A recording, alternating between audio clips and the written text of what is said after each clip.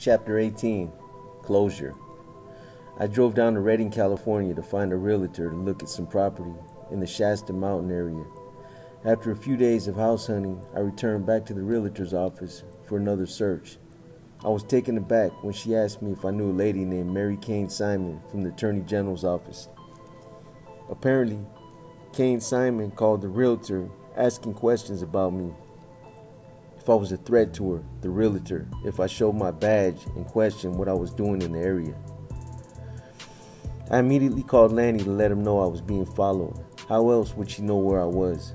Stay in your hideout until I get this resolved. I headed back to the cabins in the mountains where I informed Mary Ann what had taken place. I received a call from Marian, my girlfriend, who I had met while visiting my parents in Arizona, telling me that my father was in the hospital. My mother was battling cancer and was told she had a year to live. I was shocked to hear my father had fallen ill too. It was late July 2005. The weather was scorching hot when I arrived in Arizona a day later. After several tests, my father was diagnosed with stomach cancer, peritoneal adenocarcinoma. The doctor said he had less than a month to live. A week later, on August 2, 2005, I learned Sergeant James George's charges were sustained. My case was 04-0624E of Donald J. Vodka of whistleblower's retaliation in the position of correctional officer with Salinas Valley State Prison, Department of Corrections and Rehabilitation at Salinas. Judge Horst made the following order to the pursuant of the foregoing findings of fact and issues. In order to establish a claim for whistleblower retaliation, a complaint must demonstrate by preponderance of evidence that having made a protective disclosure was a contributing factor in retaliatory action against him or her.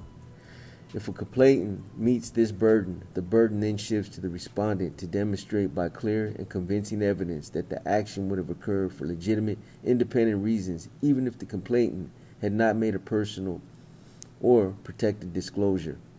Government Code 8547.3 defines unlawful retaliation as follows.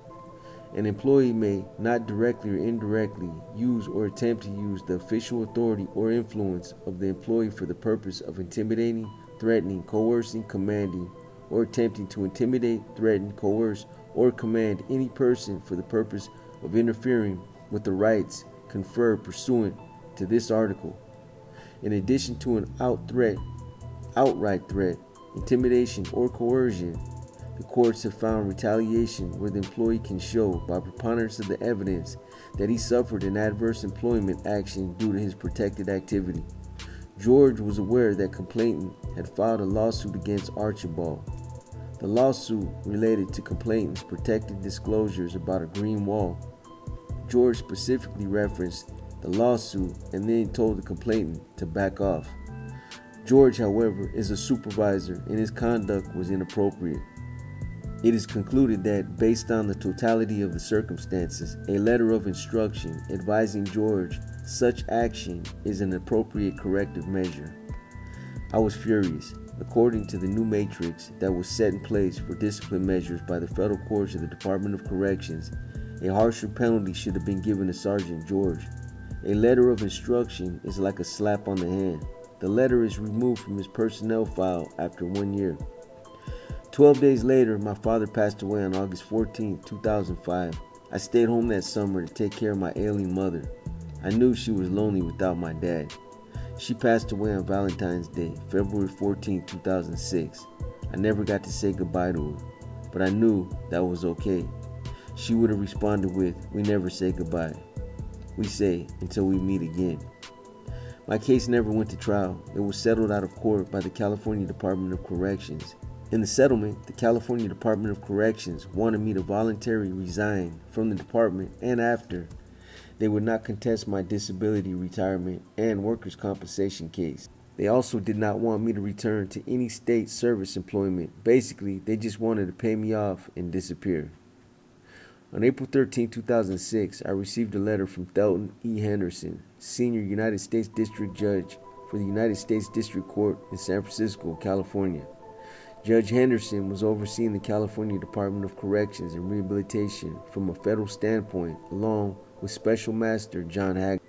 Both men oversaw one of the most important cases against the California Department of Corrections, Madrid vs. California Department of Corrections. The Madrid case was brought on by Pelican Bay State Prison. The letter contained the following: "Thank you for your recent letter of support. The Special Master appointed for the Madrid litigation, John Hager, has been keeping me informed about your personal situation, including the retaliation you suffered after submitting reports concerning the Green Wall at Salinas Valley State Prison. At Mr. Hager's advice, I decided to wait to respond to your previous letter until your state court litigation had concluded. I understand that your case has now been resolved through a settlement agreement. I want to assure you I intend to continue vigorously monitoring the California Department of Corrections and Rehabilitation's handling of code of silence and investigative discipline issues. The court's remedial plans would not have been possible if it were not for correctional employees like yourself who have the courage to stand up against the code of silence. I want to emphasize to you personally that I have the utmost respect for the position that you took and sympathy concerning the many adverse consequences that resulted. Mr. Hager and I wish you the very best for the future." Signed by Judge Thelton E. Henderson. I believe the California Department of Corrections has lost its integrity and ability to police itself. Complete structural reform from top to bottom is needed.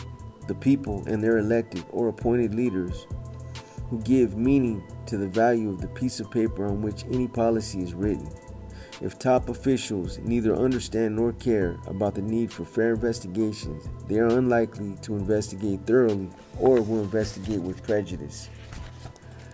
The code of silence is no stranger to the prison system, but there is a fine line between influence and intimidation.